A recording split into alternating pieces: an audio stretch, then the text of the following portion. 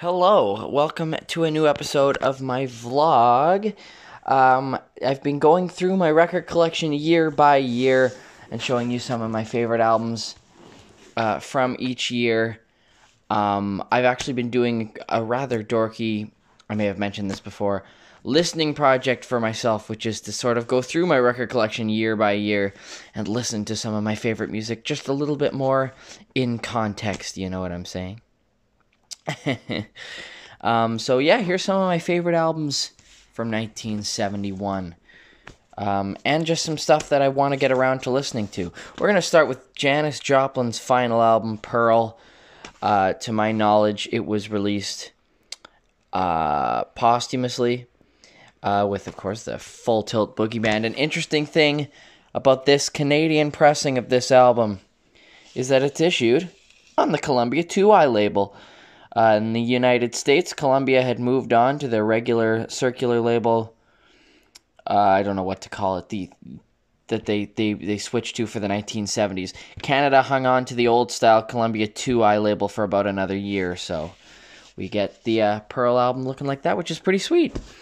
This album did not come out in 1971. This is a compilation of Stevie Wonder tracks dating from 1963 to 1971, and if you'll look, there are a lot of them. This is a compilation album. It's part of the Motown Anthology series. Motown released an anthology album for each of its most popular artists. They're all called anthology except for the Stevie Wonder one, which is called Looking Back, because they decided to omit Stevie's classic period of mid-70s music and only cover stuff from 62 all the way to 71. But I really like the way this package is laid out with, you got all your liner notes on this page. Awesome triple gatefold picture of Stevie on there as well. I believe it originally came with a booklet as well, but I do not have that. Still look forward to going through that. Oh gosh, the classic, The Who. Who's next?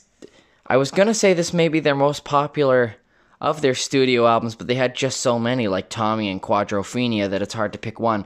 This is probably the most popular of their studio albums that was not a rock opera, although it did have its origins in a rock opera called Lifehouse that Pete Townsend never really finished.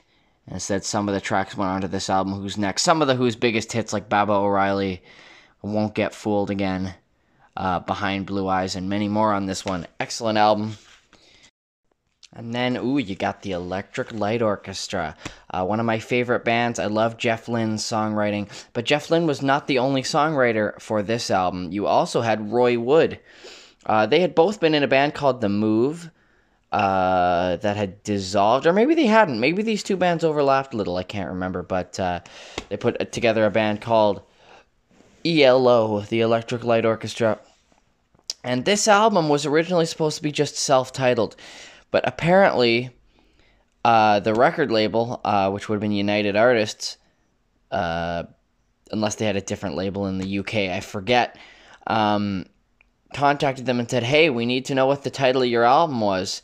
And, or they sent someone to call them and ask what the title of their album would be. And he got no answer, so he simply sent back a telegram that said, no answer. Instead of interpreting that to mean that they didn't answer the phone, the record label was like, oh, all right, we'll call the album. Sorry, I'm trying to get it focused.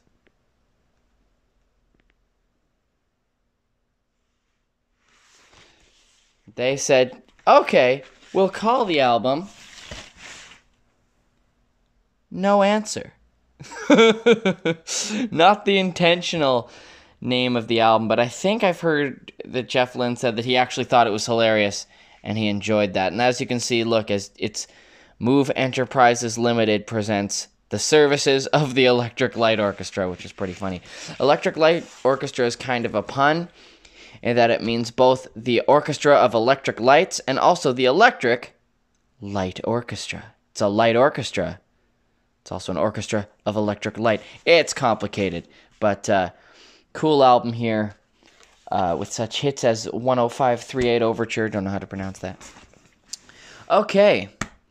Elton John, Madman Across the Water. When I saw Elton John live for the first time in 2017, he wore a jacket which had Madman Across the Water album cover, this album cover, sequined onto the back of it, which I thought was really cool. This album's not in particularly good shape, but it is one of the old school Universal City Records pressings of it. I like the denim style back cover.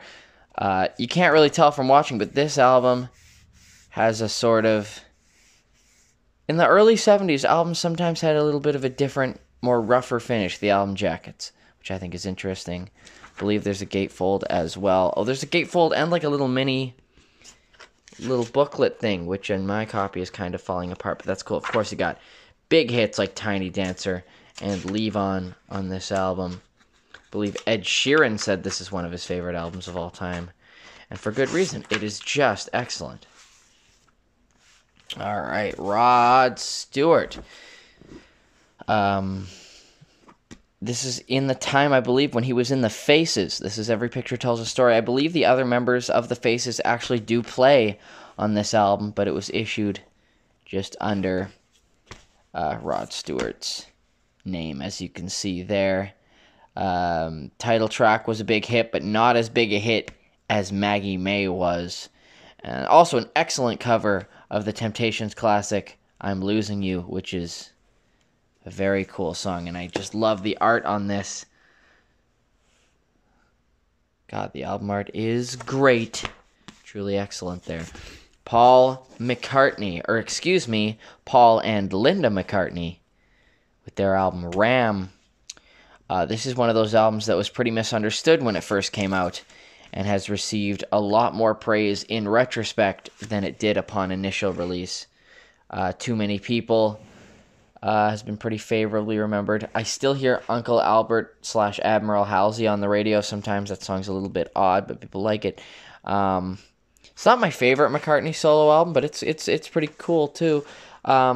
It captures a pretty cool era when Paul was kind of trying to reinvent himself post the breakup with the Beatles, and of course I've got it on the original Apple label there.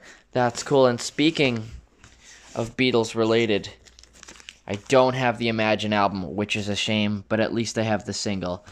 Imagine by the John Lennon and the Plastic Ono Band. You can tell that they used an alternate Apple label for this one, and then the B-side was It's So Hard, I believe off the same album. Yeah,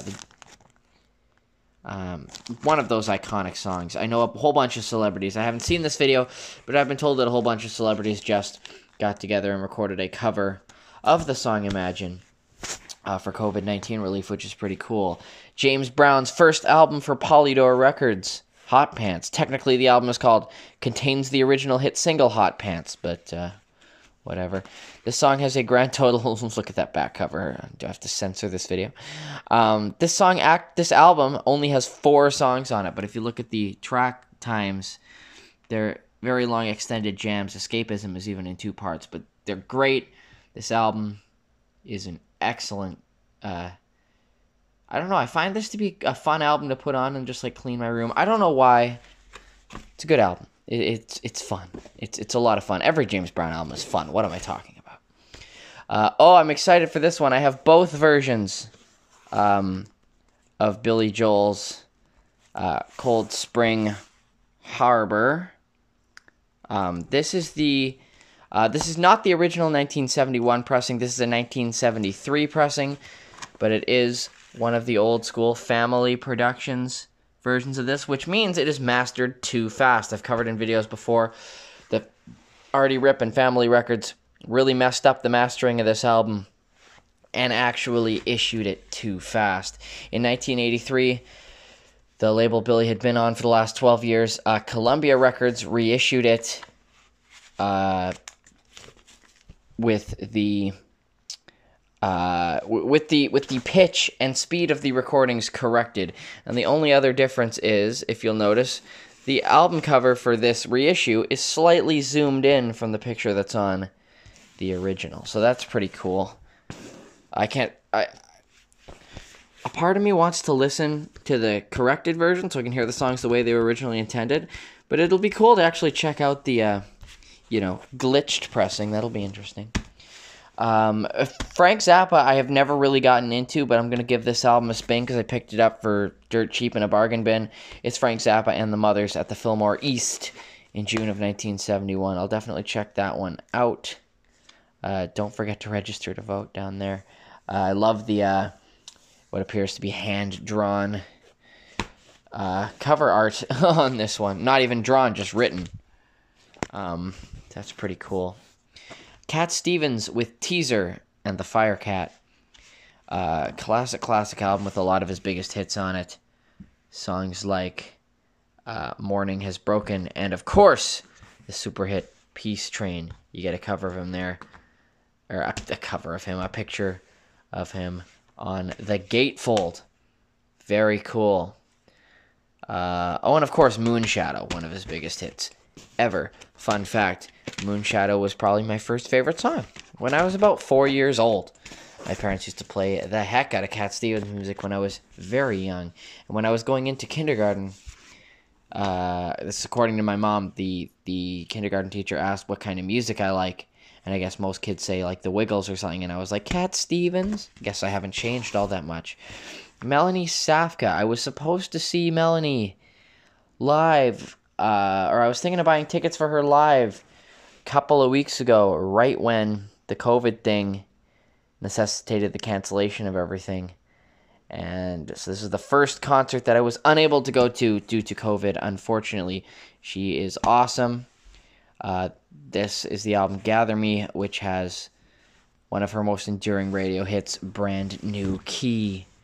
Great gatefold image there. Love it. And just gives off so much of a like early 70s singer-songwriter-y vibe to it, so that's neat. And then, of course, going to finish this one off. You couldn't do a retrospective of the best albums of 1971 without talking about Led Zeppelin 4. This is not an original pressing. This is one of the newer reissues. It's a two-album set. So album number 1 of this set is the original album. Check out this awesome 3-panel gatefold, though. Yeah, so the first album is the original album. And then the second album in here is... Oh, see here, this shows you. The first album, original album. Then there's the companion disc, which has mostly the same songs that are on the album, but these featured, instead of the finished tracks, there's some demos on here, there's some alternate mixes on here, and some cool stuff for the diehard Led Zeppelin fan. So, going to listen to that. Got some great stuff to listen to cover 1971. Can't wait to dig in. Thank you so much for watching. Check out my description for a list of where you can find my music where it's sold or streamed online. I am a professional musician. Like this video if you like what you saw. Subscribe to this channel if you've been enjoying my videos. And you can ring the notification bell if you'd like to be notified whenever I upload a new video, which should be tomorrow and most days for the foreseeable future. Thank you so much for watching. Catch you again with another new vlog soon.